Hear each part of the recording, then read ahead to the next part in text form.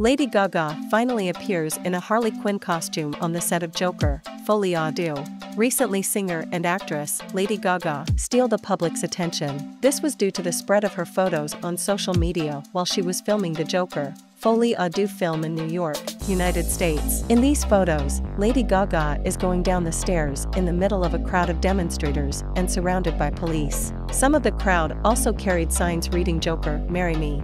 It can also be seen that Lady Gaga's expression is so deep in this character. However, the thing that caught the most attention was the costume worn by Lady Gaga. If the Harley Quinn costume played by Margot Robbie looks messy, unlike the case with the new Harley Quinn costume played by Lady Gaga today, which looks neater and more elegant.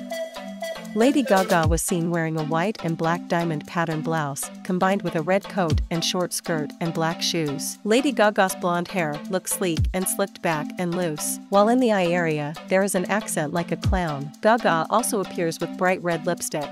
The circulation of photos of Lady Gaga's appearance in a Harley Quinn costume certainly makes DC film fans even more impatient to watch the Joker, Folie Deux film, which is planned to be released next year. So, guys, what do you think about this? Let us know in the comment below.